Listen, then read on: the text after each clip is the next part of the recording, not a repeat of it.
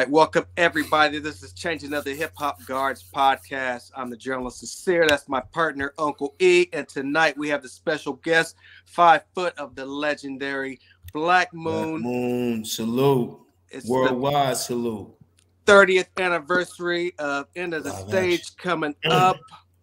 We're going to go back and talk some memories, bring it up to what you guys have going on for 2023. But kind of fast forward up to getting that deal. Did you guys shop a demo at all before you? We never shot the demo. We prepped a demo. We had demo preparation, but actually when we went into Nervous, me and Buck, we performed live action on the same thing you see on the stage, the same thing that Chuck Chill Out scene that brought us to Nervous is what Michael White seen when we went to get the deal. Okay. Did you guys was other labels interested before you went to Nervous? But prior to that, I don't believe we shopped to any other labels prior to Nervous. We was in the mix of learning the game. So I know E was trying to get over to Wild Pitch because we know Premier was over there, right? Mm-hmm. You know what I'm saying? Buck was working for a label that was connected to I want to say I forgot the name of the label, but I know it surrounded the Hank Shockley and them. You know what I'm saying? Was it Soul Records? Yeah, it was Soul Records to be exact. Yeah, so that's how he got his foot wet into learning how the game flows. You know what I'm saying? To get us, help us get into position. Right. Go ahead, E. Yeah, no, I just wanted to take it back a little bit. So you mentioned Buckshot was over there. Now, if I'm not mistaken, you and Evil D met first. We was in high school. I met E like early 89. I want to say earlier than that. I want to say I would put it to you like this. I met E in 9th grade. My first year in Bushwick High School, E was already there. And prior to us making a group called Black Moon, he was already affiliated with a group called Unique Image, which was my man Oliver and I forgot son's name right now, but it was them three already there. Ali, matter of fact, his name was Ali. Okay. They already had Unique Image. I came in as I was a dancer. You know what I'm saying? I was a dancer for them. So that was my thing at the time. I still was writing, but I formulated dancing became my niche to make me work and get me notoriety and things of that nature. Because show business was something that was not just, it was a childhood dream of mine, show business. Now, when you saying dancing back at the time, you were were you break dancing too, or was it more like the hip hop dances, like the Trons and those type of guys? I incorporated all of that. Okay. I incorporate the break dancing to the street dancing to the house music. So I was in all the clubs at that time. And I was around a lot of the conglomerate dancers at that time. It's like you had IBM, you had the Mop Top Crew, you know what I'm saying? Yeah. They was putting in work. You know what I'm saying? They was putting in serious work. They was in all the videos. They was in the Layla Hathaway videos, the Mariah Carey videos, special ed videos, things of that nature, right? So, that's who, I kind of mimic. We can kind of mimic our energy behind them. You know what I'm saying? Got you. Cool. So then fast forward, you guys end up meeting Buckshot, and then that's how that whole. Well, I met Buck in Brownsville. Buck came after me, and he was already in relations already. Okay. So I met Buck in Brownsville at this 430 Center, 430 Saratoga Avenue in Eastern Parkway that used to be there. But they covered it with a totally new building that's totally different over there now. But I met him in 430 Center. This was like, mid 89, 90, I want to say. Now, what made both of you guys click? Well, I didn't have a dance partner at that time. You had Scoob and Scrab, you had Sean and Kenny. So it was a lot of double up. It was a lot of group activity, and I was just by myself. So pretty much us, me having a dance partner, I think, in my mind, would have added more spice to the situation. And Some Pretty was pretty much good at that time. You know what I'm saying? So us coming together and doing what we do best is get busy. it worked out for the best. You know what I'm saying? On hindsight, you know. Is there footage out there of you guys dancing?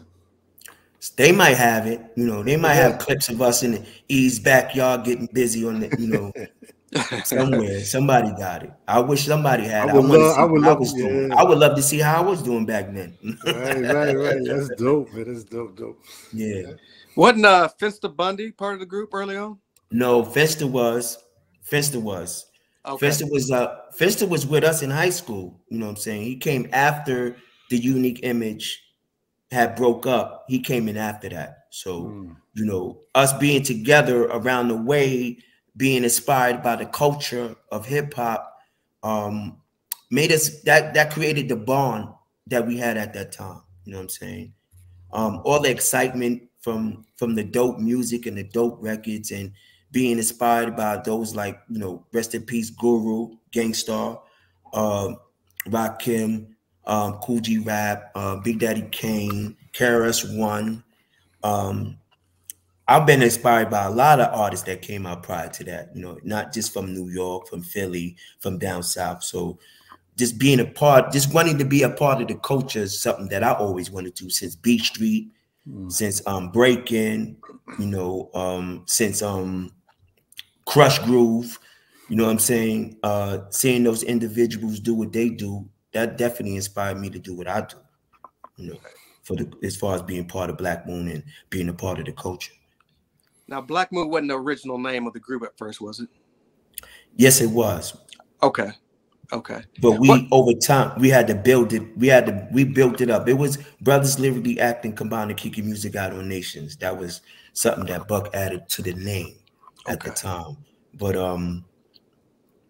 Black Moon was something that Mr. War had, a name that he was going to use, and being that he didn't use it, we decided to take it and put some use to it, you know. Gotcha. Put some life into it, you know. What kind of early discussions did you have as far as the direction you guys wanted to go early on?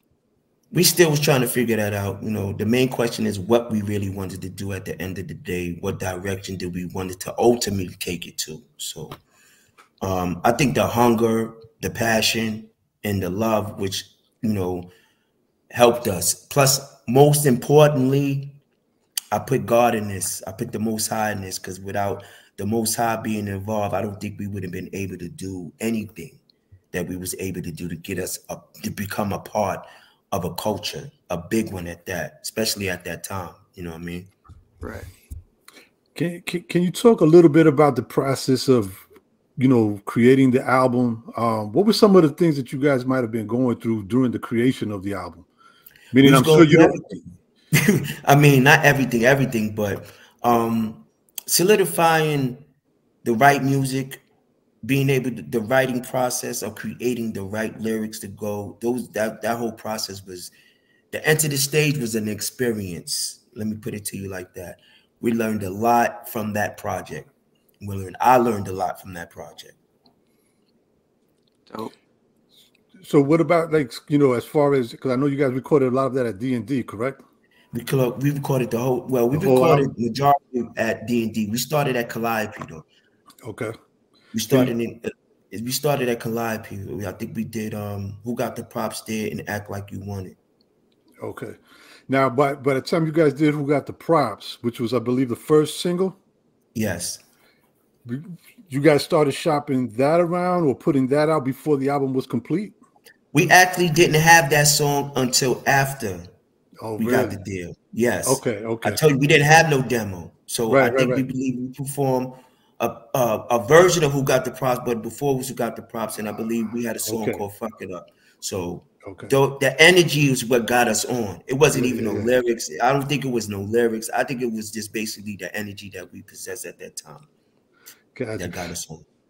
I remember seeing you guys, man, I want to say it was Video Music, but it was somewhere you guys came out performing for the very first time, at least that we saw. And I remember Chuck Chill Out was like DJing. I think it was Video Music Box. You guys had the backpacks out and you came out with that energy and you were like pushing each other around and performing. I'm sure was that the type of energy you guys performed at the lake? That was the energy I always possessed. That was good. Even as younger. Like I've been doing talent shows forever. You know what I'm saying? Like this, I was pursuing this for a very long time before I actually met E. You know what I mean? Me seeing what E was able to do and being around him through Unique Image really enforced me to stick with him and say, we're going to make something happen. Even though that ball dropped, we're going to make something else happen. Because I had left for a minute. I had went to Virginia for a little while. And things wasn't working out for me down there the way I expected it to. So I eventually came back to New York. And prior to me coming back to New York, I called E. And we had a conversation on the phone. He was like, he was about to not do music no more at that time. I was like, you bugging right now.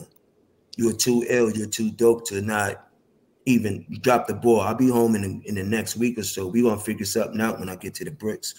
We wasn't calling it the bricks at that time. But yeah, when I get back to Brooklyn, we're going to figure something out. We're going to make something happen. That was just the determination that I possessed at that time, how to make something happen. Right.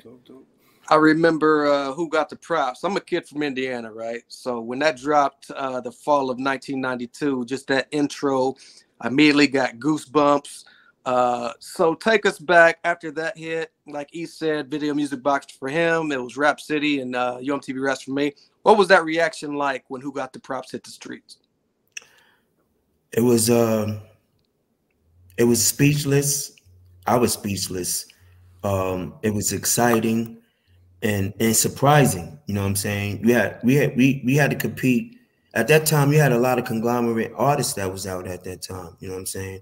I believe we came right after Das Effects just came out. So, you had all that, Das Effects, EPMD, KRS-One, Ra, we had the elite individuals, and it was like, it was definitely a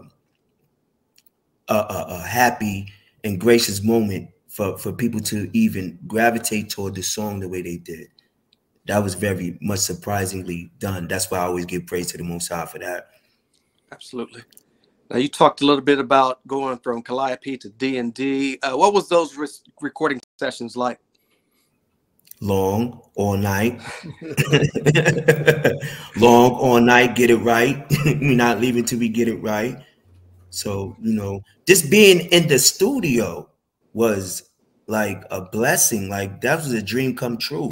We don't watch so many movies and watch so many things about other artists being in the studio, putting in work. Finally, we get a chance to be in the studio, a real one, and create some real, a nice piece of work was definitely a great experience. Right. I missed the times where artists could drop a single and create buzz. You guys did that. You had Who Got the Props, and then you came with How Many MCs. At this point, what kind of momentum are you seeing before the album dropped? We got another one in. We had another one in. Once we drop How Many MCs, that really changed the direction from Who Got the Props. Should show a different level of not only production, but also a different level of MCing. Right. You guys went on to drop I Got You Open remix as well as Buck 'Em Down remix. Overall, what are your best memories of creating this project? The most memorable is just actually being in the studio, smoking, on beats, writing, all of that right there is just the whole package of that experience is a whole one big memory for me. Everything that we experienced in putting that album together. Repeat that. Can you talk a little bit about the sessions though in D&D? Like, I'm sure there was so many different artists that were coming through. How did it feel? It wasn't a lot of artists. We had a few artists, like you had Tech and Still there. Right. When we did the song with Havoc and Prodigy, they was in the studio. So the atmosphere was, to me, the atmosphere was very exciting at that moment. You know what I'm saying? I had my peoples there, so I had his peoples there. And for us to lay it down and then hear the playback, to me, that was all exciting to me. Okay. So I was just thinking if you would see, at any given time, a KRS-One or, That wasn't after the fact. That was way after the fact. Okay. That was after the fact. Gotcha. So even though we were label mates with KRS-One, he was part of Nervous for a minute too. We had Funkmaster Flex was there. You know, I could remember when Premier came up to the label to come get our single. That was one of the most memorable, exciting moments for me, being a fan of Gangstar, being a fan of Guru and him and Premier. To see him come and get our single to play it, that was very exciting to me. Right. Now, weren't you guys the first ones, the first hip hop group on Nervous? Yes. Because they, if I'm not mistaken, were like more into it was all house music. House music, right? Yeah, it was house music. Yeah. So what did you guys feel like they knew what to do with you? Like how to market you guys or promote you? I don't think they didn't know how to, and a lot of things like I said, we learned on the whim. Okay. You know what I'm saying? Right. So going with the flow sometimes, if it ain't broke, you got to go with the flow to see and understand how it would go. You know what I'm saying? Right. For the most part, I believe that's why I say all praise is due to the Most High. Like he had his hand on us to get us in a position that solidified us and allowed us to enable us to be a part of the culture right now. You know, because a lot of stuff was wings and hands on. We was learning everything as we go, down to creating the music. Really? Down to be in the big studio, you know, all of that was hands on. We learned as we went, as we was going, and it was just fortunately that everything was going in the right direction for us. Man, what you must, I mean, there must be times that you sit back and think about what you're just saying and be like, wow, out of all of that, we created something that's a stamp, a classic, something that is always talked about within the culture. That must feel awesome. It does feel awesome. And from that perspective, it definitely feels great. It allowed us to be a part of 50 years of greatness. Right. We've got 30 years of greatness in. I still feel, me personally today, that we could have definitely gave y'all way more than what we gave y'all. That's just from my perspective. You know what I'm saying? And the fact that we are able, we are mentioned with the great elites. You know, Black Moon don't have a platinum plaque on the wall or gold plaque, but we have been able to bungee and launch along those who have multiple statuses and still get the respect. I'm bowed down to that. You know, I'm humbled by that. Right. You know, very humbled by that, because we don't have to be. You know what I'm saying? We didn't have to become. A lot of people didn't make it, but we happily do. We happen to make it. You know what I'm saying? And I take that with pride, and I take that with joy. You know what I'm saying? That's one of the. If anything, I'm part of something. If I were to leave tomorrow, I was a part of something great on the planet Earth, and they'll be talking about that for a while. You know what I'm saying? Right. Without getting too deep into it or anything, you just said you wish you could have gave us more. What, in your opinion, kind of prevented that from happening? In your opinion, without getting too the politics, ego, business. Okay. Politics is business and ego. Okay. No.